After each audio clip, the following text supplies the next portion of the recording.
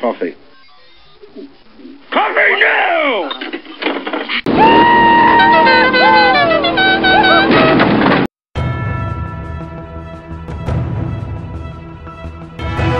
And there shall be signs in the sun, and in the moon, and in the stars, and upon the earth distress of nations, with perplexity, the sea and the waves roaring, men's hearts failing them for fear, and for looking after those things which are coming on the earth.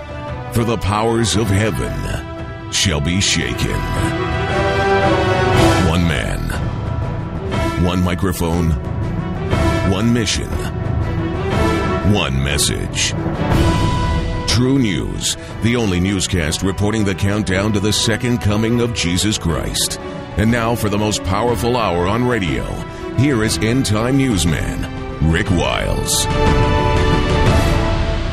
This is True News, the news program that reports the truth, the whole truth, and nothing but the truth. So help us God. I'm Rick Wiles. Welcome to 1 hour of uncensored news, views, and commentary.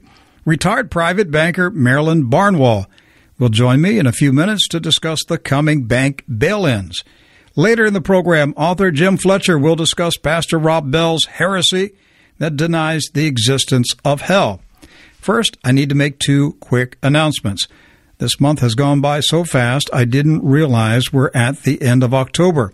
And if you listen to True News on WWCR, World Band Shortwave Radio at 6 p.m. Eastern, we will be on new frequencies starting Monday.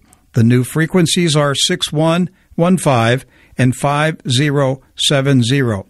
Again, 6115 and 5070. This is for WWCR, World Band International Shortwave Radio, the broadcast at 6 p.m. Eastern Time.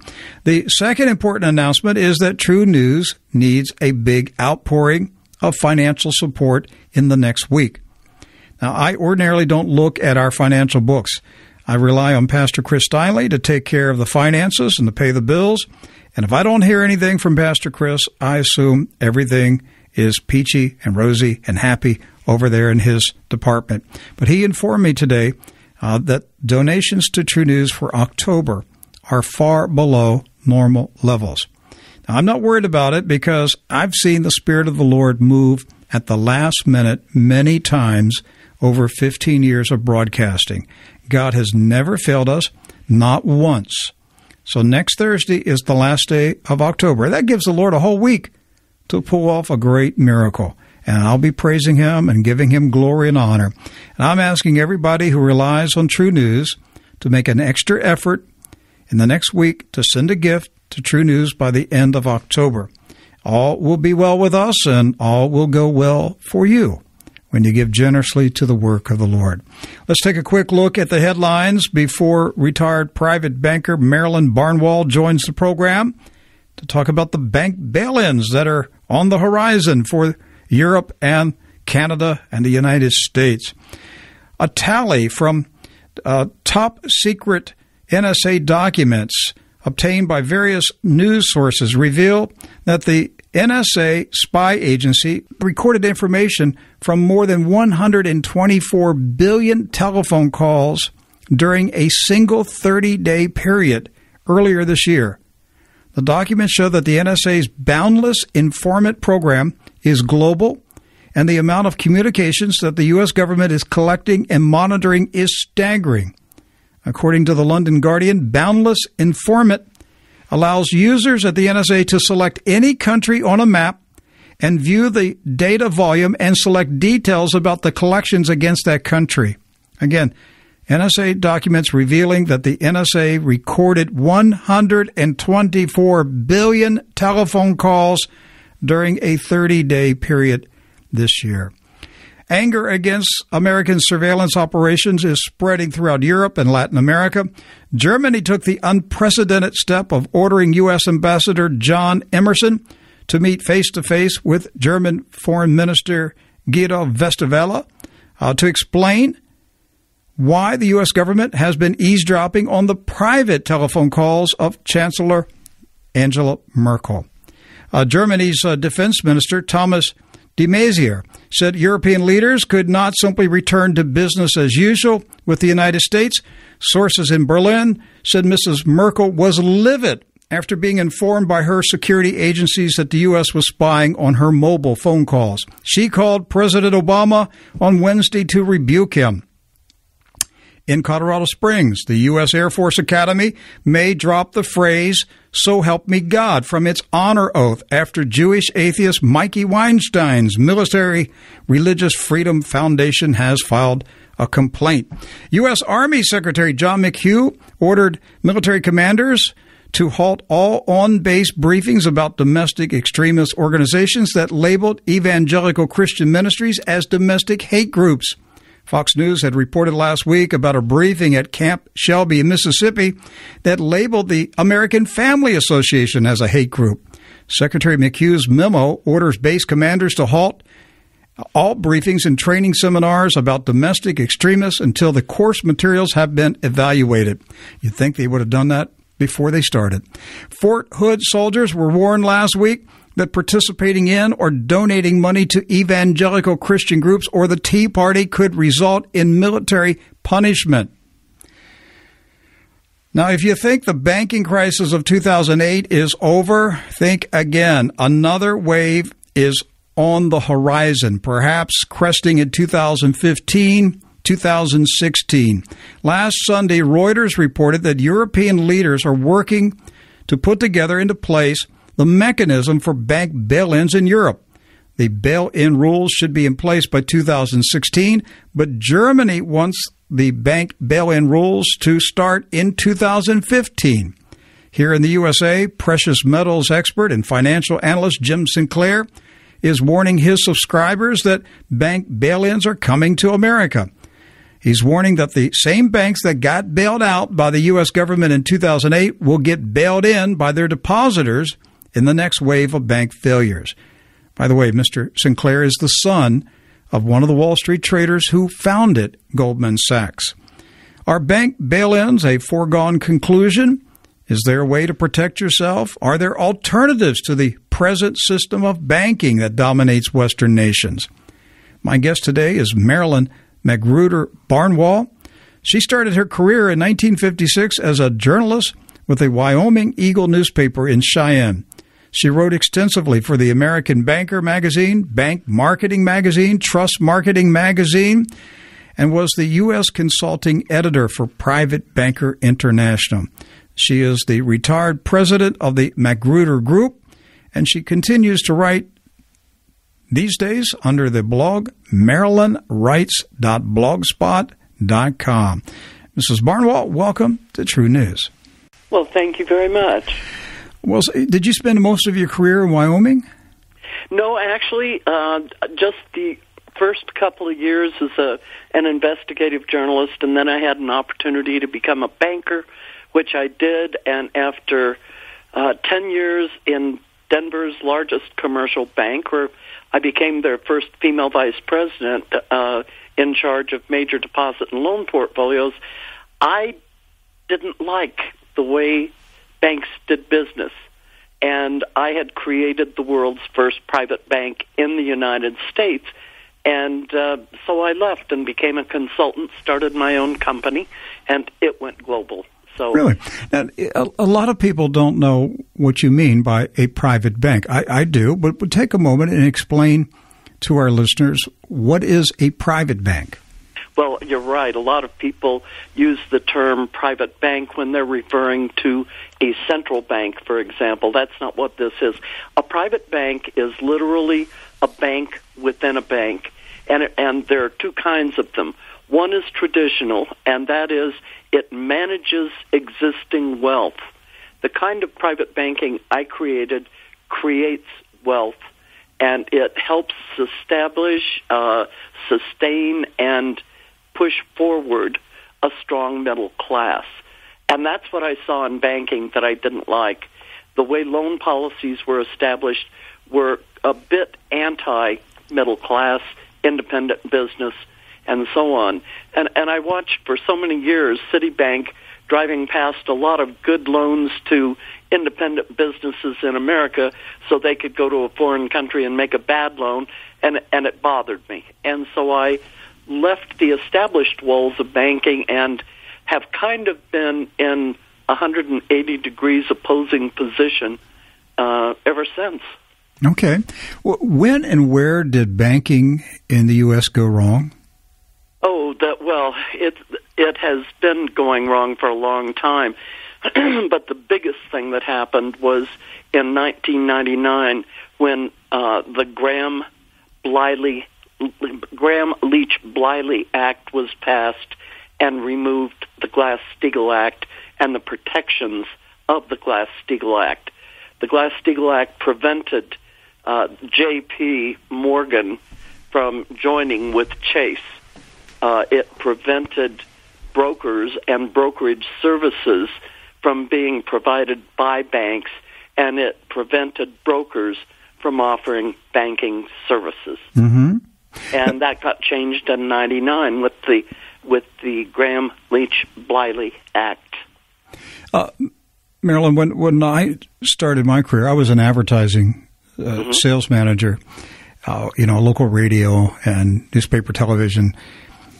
But, this is, I'm talking about in the 70s, early 80s. Mm-hmm. And, in those days, it was common in any American city. The banks were locally owned. And, right. And I remember, my clients were the banks. And I could just walk into all the banks that were in they were all downtown because you didn't have malls at the time.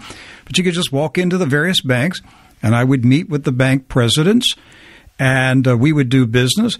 But today, there are no bank presidents there. They're just branch managers because they all work for some mega bank that's, in New York City. Well, and that is the result of the second most important piece of legislation. See, Glass-Steagall was put through after the Great Depression. That was put in place in 1933. So, too, was an act called the McFadden Act, which prevented interstate branch banking. Oh, and he was a fiery congressman. Oh, he was. Oh, he knew who and what the Federal Reserve was. That's right, he did, and they tried to kill him a few times, and actually the rumors are that they succeeded. They succeeded, yes. Yeah. So, but interestingly, by the way, Rick, McFadden was never removed from the books. That decision was not made by Congress. It was made by the comptroller of the currency. And the comptroller of the currency does not have the authority nor the power to change a congressional legislation. What's your thoughts about the U.S. Federal Reserve System? The U.S. Federal Reserve System is, in my opinion, nothing more than a wholesaler, a middleman, that really does nothing and gets paid very well for it. Basically, the Federal Reserve System is totally unlawful in the beginning. On December 23rd, 1913, they came through and passed legislation saying that we're going to have the Federal Reserve take over things. Article 8 of Section 1 of the Constitution of the United States gives that authority and responsibility to the Congress. You cannot change the Constitution by passing a law in Congress. You have to pass an initiative, send that initiative to every state, and let the people vote on whether they want to amend the Constitution. They never did that. That's right. Senator Nelson Aldrich was in the pocket of the Rockefellers, and he was part of the Rockefeller family. Actually. That's right. Right. And they had their secret meeting in Georgia, on Jekyll Island. Right. And we got the creature. We got the creature. That's right. We got the creature from Jekyll Island. Well, and I mean, really, what does the Federal Reserve do? What does it do? The Treasury Department decides it needs more money. The Fed doesn't decide that. They can't create money. The Treasury does. Treasury goes to the Federal Reserve and says, we need money, and so the Fed goes to J.P. Morgan Chase and Goldman and all the brokerage firms that sell our, bonds, Treasury bonds, and they say, here, sell these treasury bonds. They get paid a commission for that. The brokers get paid a commission for selling, and that's it. And the other thing that the Federal Reserve is responsible for is our monetary policy, Rick. Marilyn, the Barney Frank, the Frank-Dodd law. Dodd-Frank law, yeah, that's really important. Yeah, instead of using the financial crisis of 2008 to get rid of the Federal Reserve, they passed a law that made the Federal Reserve more powerful, put them in charge of auditing and regulating the entire banking system. Well, Dodd-Frank did worse than that. I'll tell you, what Dodd-Frank has done, and part of it doesn't go into effect until January 1st, 2014, is that it declares bank depositors, that's you and me if you've got a checking account, that it declares us as unsecured creditors of the bank. And that's, you need, if you have not read that part of Dodd-Frank, you need to do so, because that is how they will do bail-ins, as you were describing. There we go. We just brought this full circle. That's right. We just brought it full circle. So the Dodd-Frank portion that sets the stage for bail-ins in the United States kicks in January 1st, 2014. Sure, because as of that date, depositors in banks are no longer depositors. They are unsecured creditors. And what that means, if you really get down to the nub of defining it, is that we are the bank owns your deposits. I guess there's no simpler way to say it. You do not own your deposits anymore. The bank has lawful title to them. They literally will own, starting January 1st, the bank will literally own the money that you put in the bank. That's right. That's right. They will have legal ownership of the money. That's right. In other words, if your bank makes some bad investment decisions and it's going to go bad, everybody gets paid ahead of you. That includes the absolutely useless and worthless derivatives. If they've invested in those, everybody gets paid ahead of the depositor, and they can use depositor funds to do that. Marilyn, do you know if this Dodd-Frank rule applies to credit unions? Yes, it does. The federal credit unions now function under the auspices of the Federal Reserve System. So they brought them under the umbrella with the Dodd-Frank Act. Yep, they sure did. Well, that actually came out in a separate piece of legislation, but it is supported by Dodd-Frank. I mean, they now anything that deals with money now falls under the auspices of the Fed, the FDIC, the Office of the Comptroller of the Currency. And one of probably the most important thing that people could be doing today is working to establish a state bank system. And we only have one state-owned bank in the United States, and that's in North Dakota. And it's 94 years old, and they have had no bank closures in the state of North Dakota because of the state bank. And they are number one economically year after year, and it doesn't just have to do with the Bakken oil fields like everybody thinks. Basically, their state bank. And that bank was the product of it was just old-fashioned prairie populism. That's right. And the people said, we're going to start our own bank. The people said, we don't want anything to do with Wall Street after the 1913 establishment of the Federal Reserve System, and they opted out. They said, we want our own state bank. Marilyn, if all 50 states started a state bank in today's climate under the Obamanista revolution, how do you prevent a state bank from becoming a socialist state bank? You've got to be very careful, and boy, what a good point, what a good question, because there is a group with a socialist bent, shall we say, that has some Soros money behind it that promotes state banks very strongly.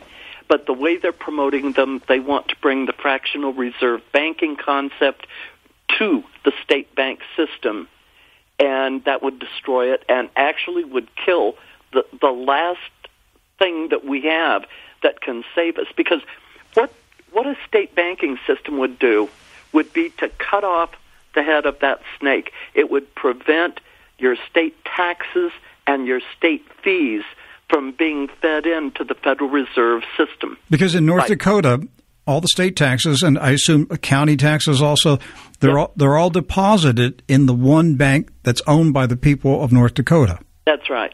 That's exactly the money never leaves the state. That's right, and they use that money to promote the economy of that state. And there have been a lot of studies done on this, and the estimates are that it takes 1 year to be able to totally turn around a state's economy simply by taking control of the money and keeping it out of the money center banks, because that's where it goes. That's the difference in North Dakota and the rest of the country. Their money stays in the state, and it promotes agriculture, it promotes technology, and things that are decided within the state of North Dakota, rather than being put in the system. And once you put money in Wells Fargo, well, their corporate headquarters is San Francisco, so it goes there. Or Bank of America, their corporate headquarters is Charlotte, North Carolina, so it goes there. Or Citibank in New York. Once the money leaves the state, it's going to go to the state to help build the state that has the largest voting bloc of whatever political party is in power at the time. So if we have a state bank, the two challenges will be, one, keep the money out of the hands of the international banksters, and two, absolutely, keep the money out of the hands of the socialists. The banksters will spend the money on themselves, and the socialists will spend the money on all of their political supporters. That's right. And in fact, I will be glad to send you, I've written the legislation for the Colorado State Bank, which we're working very hard to get on, and I'll be glad to send you a copy of what the legislation has to be to protect the people from having a socialist system implemented. The state bank literally does very little contact with the public. The independent banks in North Dakota are still as independent as any bank anywhere else. It's just the state bank that acts as an administrator, as a correspondent bank for the system. The thing about it is this: if a state wants or needs to declare sovereignty and has to establish its own currency, the only way you can do that is with a state bank. You can't do it without a state bank. It's interesting. And I'm sitting here looking, at the calendar, the Dodd-Frank provision making all bank deposits, the unsecured, or the credit, or the depositors will be unsecured creditors of the bank. Right. This goes into effect in 2 months. That's right. Not 2 years, 2 months. Yeah. Which tells you banks aren't the best place in the world to have your money. Well, where do people put their money right now? What do they do in the next 2 months? Good question. I used to invest and thought one of the best investments you could do, because it was a very moral investment. It helped people have time to pay their property taxes or things that they had gotten behind on in this economy. And now I won't even put my money there, because that was one of the safest investments you could make. Certain amount of it's got to be in precious metals. A certain amount of it, I just yesterday invested for the first time in palladium. Mm-hmm. Yeah. I did not realize that you could get Canadian maple leafs in palladium. Because the gold and the silver market, they're being so badly manipulated. Yes. That's right. And the federal government has worked tirelessly to shut off the doors, the gates to the offshore banking world. they're making it extremely painful for the average American citizen to move their money offshore. Yeah, I mean, now to have an offshore entity and bank accounts, you have to have expensive lawyers advising you in order to stay out of prison. Yep. It is. They are really backing people into a corner with the remaining portions of Dodd-Frank that will be implemented on January 1, 2014. It's frightening. Do you see a banking crisis up ahead? Absolutely. When? Absolutely. When? And see, I see it happening much sooner than most people. I believe sometime, because we are out of money. We are out of money. There is no money there. I think what's going to happen is one night people are going to go to bed and they have $10,000 in the bank, and they're going to wake up the next morning and they're going to hear an announcement that a new currency has been issued, and they have a month to go cash, get their old currency changed into the new currency. And, oh, by the way, you'll only have 5,000 because instead of 10,000 because the currency's been depreciated. I do too. That's how fast it's going to happen. I do. When do you see a wave of bank failures coming? I do actually. Mm-hmm. There's already been a huge wave of bank failures when you look at the number of independent banks. And what I think is even more insidious is this.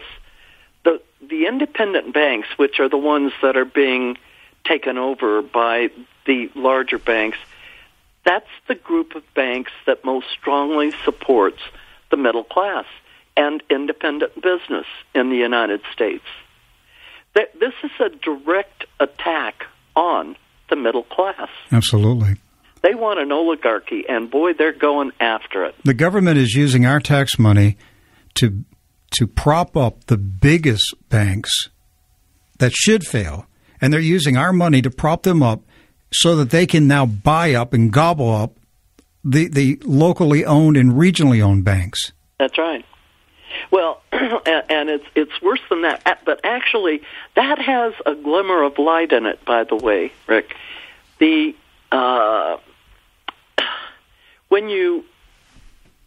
I don't know exactly how to explain this. It's called odious debt or immoral debt. Mm-hmm.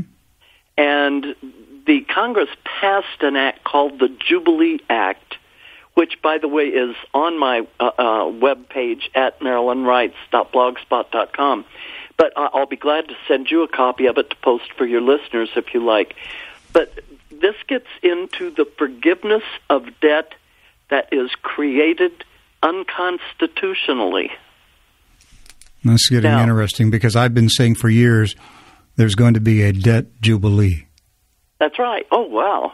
That is prescient, because I'll tell you what, that is exactly what needs to happen, and it's being done. And we have numerous precedents where it has been done. And guess where the major precedent comes from? George W. Bush. When we invaded Iraq and the European banks had been trading against United Nations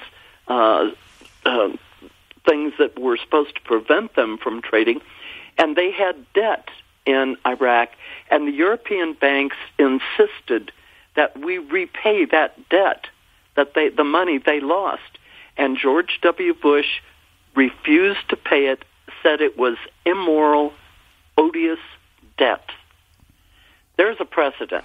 Then in 2008, the president of Ecuador said, we are not paying any debt that is unconstitutional because it is immoral debt.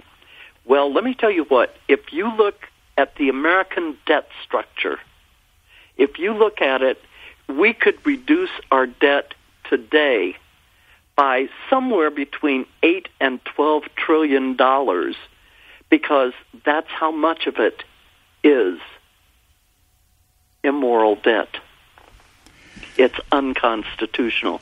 Show me in the Constitution where anybody, including the Federal Reserve System, which is an unlawful organization to begin with, has the right to send $85 billion, put it on the backs of the American taxpayers so Goldman Sachs can pay large bonuses to its president and staff. The Federal Reserve is carrying out the biggest bank heist in world history. And, and they're getting ready. They're getting ready to clean out the whole shebang pretty soon. They got one more really big robbery up ahead, and that's the total wealth of the middle class. And they're getting positioned for that grab, and it's up ahead. Right. I totally agree with you, and that's what all of these unlawful foreclosures are about. It's an assault against the middle class of the United States. That's right. Marilyn, we're out of time. I'm going to have you back on because we're just getting started on this, and I really want to go deeper on this subject of a debt jubilee. So we'll have you back in the future to pick up this conversation. My guest, retired private banker Marilyn Magruder Barnewall, and her blog is marilynwrites.blogspot.com. Thank you, Marilyn. My pleasure. Reporting the countdown to the second coming of Jesus Christ. This is True News. This is Max McLean. What is the appropriate response to God's saving grace? Listen to the Bible from Romans chapter 12. Therefore I urge you, brothers, in view of God's mercy, to offer your bodies as living sacrifices, holy and pleasing to God. This is your spiritual act of worship. Do not conform any longer to the pattern of this world, but be transformed by the renewing of your mind. Then you will be able to test and approve what God's will is, His good, pleasing, and perfect will. From Romans 12. Listen to the Bible. It's great for the soul. The Bible says that faith comes by hearing. Be able to hear the Word of God today and every day. To hear more, go to radiobible.org. That's radiobible.org. Well, welcome back to True News. I'm Rick Wiles. Several years ago, Mars Hill Bible Church pastor Rob Bell gained notoriety when he published a book titled Love Wins, a book about heaven, hell, and the fate of every person who ever lived. Pastor Bell is described as one of the new breeds of young evangelical Christian leaders. The truth is, Mr. Bell is nothing more than one of the old breed of heretics. In Love Wins, Pastor Bell disputes the belief in a literal hell. He argues that a loving God would not sentence sinners to eternal damnation forever. The book was embraced by numerous neo-evangelicals as the treatise of a new version of Christianity, kinder, gentler, and more inclusive than that old-time religion that warned of hellfire and brimstone for those who reject the salvation of Jesus Christ. Bible prophecy author and speaker Jim Fletcher has responded to Mr. Bell's book with his own version. It is titled Truth Wins, a book about heaven, hell, and the dangerous theology of Rob Bell. Mr. Fletcher is the founder and president of Prophecy Matters. The website is prophecymatters.com. This is his first time on True News. Jim Fletcher, welcome to the program. Hi, thanks, Rick. Nice to be with you. Yes, sir. Yes, sir. Well, I'm going to, for the benefit of the record, I never read Rob Bell's book simply because I have no interest in reading heresies.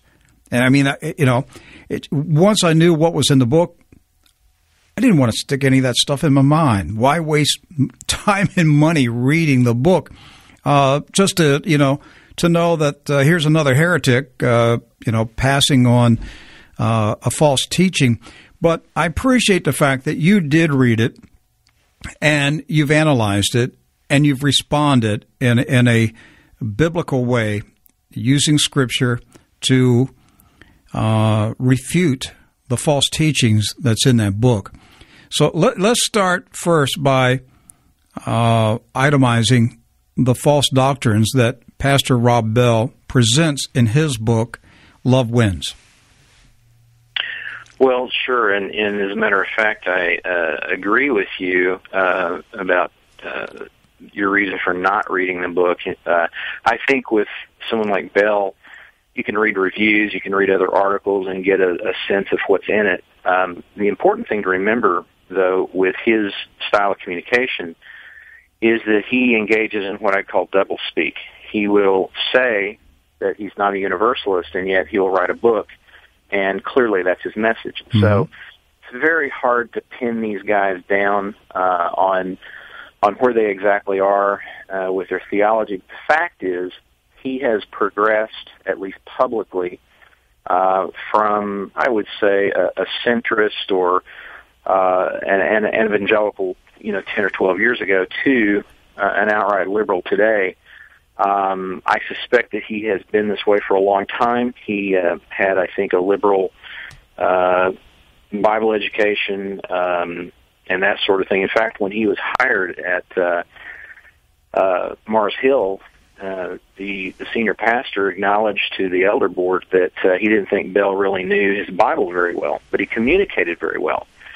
And there you see... And they still hired him? They did. And there you see the chief flaw with how a lot of these mega pastors are elevated today to where they are. It's all about style over substance. It's about how effective they are at communicating. And frankly, when Bell's Pneuma videos came out 10 years ago or so, I thought, the first one I saw, I thought, wow, this guy is great. I mean, he's teaching biblical truths in a new way, 10, 12-minute videos. But then when I got into his worldview, I became really disturbed. And so he's progressed now to a point where, as you say, he really is a universalist. That's the message he wants to impart to, in particular, the millennial generation, the younger evangelicals. And unfortunately, I think he's having a lot of success. He's gotten some press lately with also affirming other anti-biblical positions, but I think that his universalism is the chief problem right now. Jim, I am troubled by the impact that Rob Bell has had on younger Christians.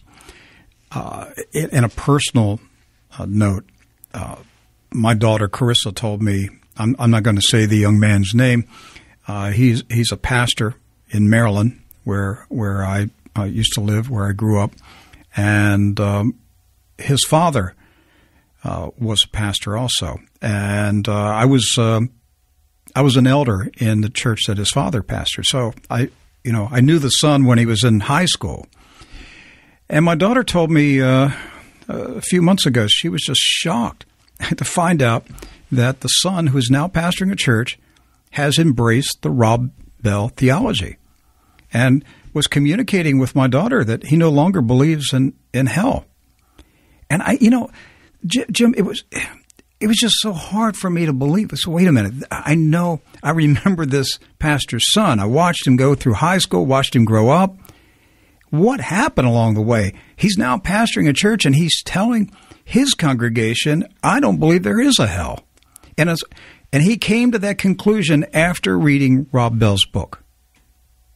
Well, yeah, and you open up a really fascinating line of conversation. I'll have two quick responses. The first is someone should really do a study of the sons of fathers in ministry in the United States, because the fathers are still Orthodox, relatively traditional in their method of preaching and that sort of thing, but many of the sons have gone hard to the left.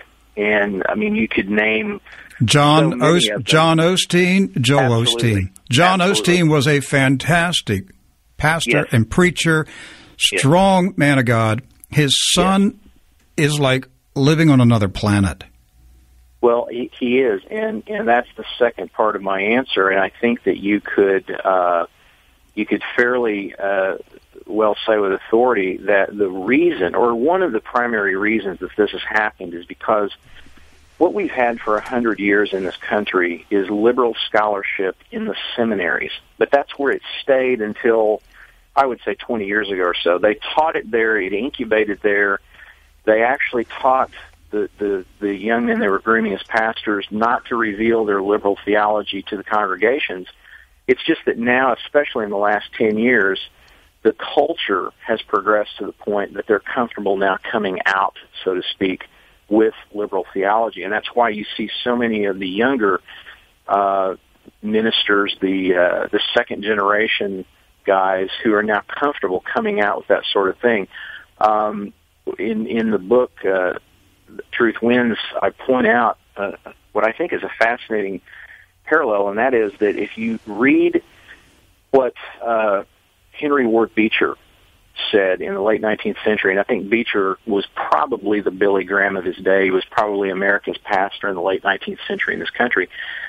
Beecher, for example, on the subject of hell, he said, I really want to emphasize the grace in the Bible. I want to emphasize the love of God. I don't want to emphasize the judgmental, the wrath of God. And so Beecher threw out any discussion of hell being a real place. And if you read his sermons and you read what Bell writes, it's almost as if Bell is committing plagiarism. It's almost word for word the same kind of thought. So again, we have this progression where now the Rob Bells in this country feel very comfortable coming out into the open about their liberal theology. And to be perfectly honest, I don't see any accountability. I don't see other evangelical leaders calling them on it. I know. That's what troubles me. They're getting away with it, and nobody is challenging these guys and saying, this is heresy that you're preaching. Well, the church growth movement has become so powerful that they really all march in lockstep with it's called consensus building, and part of that community, part of the criteria is that you don't criticize other ministry leaders, and so we have a severe lack of warning in the pulpits, not just about political issues going on in this country, but also theological issues. And so the people don't know. They're not given information by these pastors. And frankly, I think as the church growth movement continues to mushroom, it'll get even worse. The last well-known pastor who went down the road of universalism was Carlton Pearson, yes, of Tulsa, Oklahoma. Mm-hmm. And I was really shocked when he did it. And, he was a graduate at Oral Roberts University and was traveling in that sphere of influence out of Tulsa. But he just completely went off the rails. And, when you listen to Carlton, because I like the guy, and he's a fantastic singer. I mean, the boy can sing, and I really miss hearing him sing. And when you listen to Carlton, he has such a genuine sincerity about him. I mean, I don't think the man was trying to deceive anybody. I think he truly believed what he was preaching. But he was the last person that of any notoriety that went down this road of universalism until Rob Bell came along. But Carlton Pearson did not have the impact on others that Rob Bell had. And let's say this in defense of the late Oral Roberts. Oral Roberts immediately severed his relationship with Carlton Pearson. Yes. He did exhibit discipline and removed him. I think Carlton Pearson was on the board of directors of ORU, if I recall. I mean, Oral Roberts did take action and say, I can't overlook it. This is too deep of a departure from the faith, and so Carlton Pearson was ostracized from that circle that he was traveling in. But with Rob Bell, it's the opposite. He's been embraced.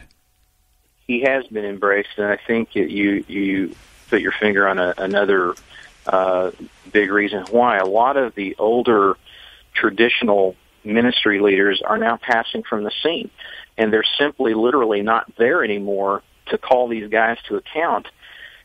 And the result is what I mentioned a minute ago: this complete lack of accountability. The new progressive megachurch pastor, a lot of them are all about personal branding, marketing, building their brand. They need to go to a centrist position in order to bring as many people into the fold as possible. And so that's one of the reasons, too, that you're seeing a softening on positions that were always biblical, always based on a biblical worldview. Now you have to appeal to the greatest audience, and the way to do that, of course, is to soften your positions on the Bible. Mm-hmm. Now, Jim, what you just said, that a lot of the mega pastors are all about building and enhancing and protecting their brand and their image. Some of our listeners may not know exactly what you're referring to. I do, because my professional background before entering full-time ministry was marketing. And I worked for several television networks as a marketing director.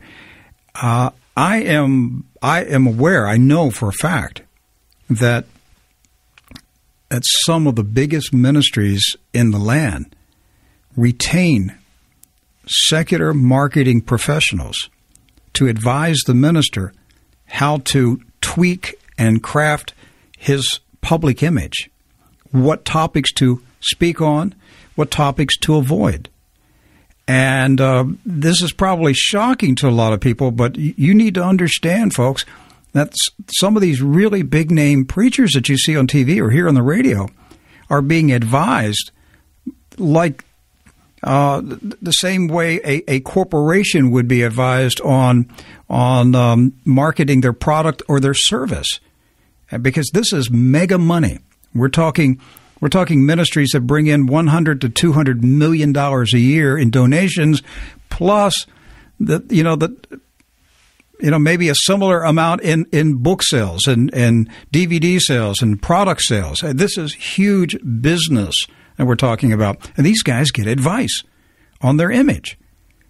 And you know what, Jim? Hell doesn't sell right now, does it? You're exactly correct again. And it is shocking to traditional rank-and-file Christians in the pews. They do sense, the older generation sense that something is amiss. They sense that something is wrong, but they can't quite put their finger on it. But what you just mentioned is a big part of this. And I came out of the Christian book publishing industry, so I also understand some about the marketing angle. And the fact is that a lot of these guys are set up, basically handed the infrastructure to a giant ministry. They're selected because of their communication skills. They then receive large book contracts with major publishers.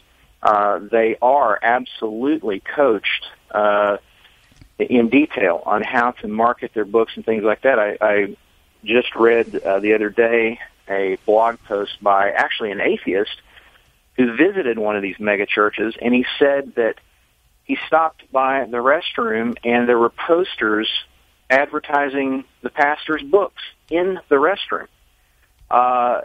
That's really not an extreme example anymore. I mean, the product that they produce, DVDs, books, podcasts, the conferences, if you'll notice, there is an avalanche of these conferences that these guys organize. They all run in the same circles, and there's big money in all this. And so the fact is, a lot of these guys have found a very lucrative channel, and the emphasis then becomes on building a bigger and bigger brand. Jim, earlier this week, the former president of Poland, Lech Walesa, gave a speech before a summit of Nobel Peace Prize winners. And he said, we must have a new 10 Commandments. We must have a set of universal values that can be embraced by all the religions of the world. And what I see in people like Rob Bell is that they are the forerunners inside the evangelical Christian community to prepare the people to accept this global, universal set of 10 Commandments that will have nothing to do with the Word of God. Well, absolutely, and I'll say this: I'm utterly convinced that within a fairly short period of time, you'll see a lot of the most famous evangelical ministry leaders in this country embracing that kind of oneness. I think that they're telegraphing right now which direction they're going. Even the old denominations that were conservative now have leadership that are signaling that they are now, quote, centrists on their way to liberalism. And so you can just track where they're going. And the fact is, in a few short years, I don't think people in this country will any longer recognize the evangelical church. It'll be so changed. I agree. The transformation is in motion right now. And in this age of Barack Obama, an inclusive Christianity that denies hell, that embraces homosexuality, embraces same-sex marriage, embraces all of the doctrines of the socialist movement under Barack Obama. This will become the norm in most evangelical churches. It will, and here's how I answer people now who increasingly ask me about these issues, and I tell them that now you see the most well-known evangelical ministry leaders rushing to have photo ops with the president, things like that. A generation ago, that would never have happened. The pastors would have held the line on a biblical worldview, but now what you have, a generation, 2 generations ago, a well-known pastor in this country would have been 50 steps removed from a Rob Bell association. Now, many of them are maybe 1 step removed. And what I mean by that is they may not embrace yet Bell's aggressive form of liberalism, but one of their associates does. Like, for example, you'll notice on their websites they're promoting one of his books or that sort of thing. That's how they're making an incremental progress to full-blown liberalism, which will seem sudden to people, but actually it's just this progression of the last several years. I've noticed a huge change in only the last 10 years. Mm-hmm. And if you have to listen very carefully to what a lot of these mega pastors are actually saying, because on the surface, it sounds so smooth. It sounds so wonderful. It just makes you have, warm fuzzies all over when you listen to them. But you got to listen very carefully to what they say.